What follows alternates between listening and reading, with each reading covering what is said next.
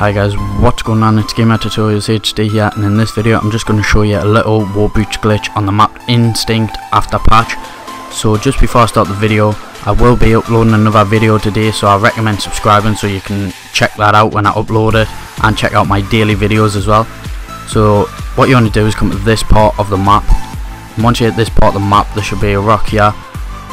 As you can see, all you need to do is double jump and then press B, so AAB, and it will actually war breach you through if you do it in the right spot. So what you want to do is do it in the corner where I'm doing it. As you can see there, sometimes it does look like you're through, but you're not all the way through. You can actually get all the way through, but right there I was not all the way through, so I had to keep doing it.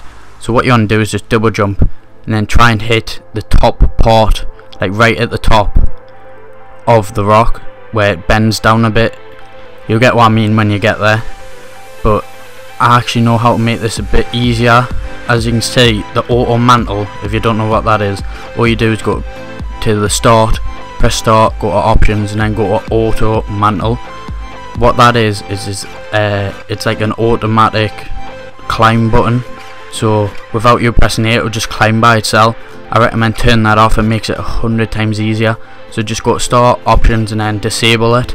Once you've done that, it will make it a lot easier for you guys. So now, as you can see, it's took me quite a few tries because I didn't do that, but then I found out to do that, so I'm going to skip the video and then show you me actually getting in after I turn that off. So like I said, once you've turned the auto mantle off, it actually makes it 100 times easier. I did keep hitting it. It does take a little while because sometimes it, like I said, it does look like you're through but you're not actually through, but I did keep hitting it, and then I finally got through like I am now. It's a really good glitch once you're in it, and if you can get this all the time when you're in infection, you're never gonna die. You'll get loads of kills, but I do not recommend doing this in an online game because there's a chance of you getting banned. So it's up to you if you want to risk it. There's always a chance of getting banned whilst you're doing a glitch, so it's up to you if you want to try it or not on an online game.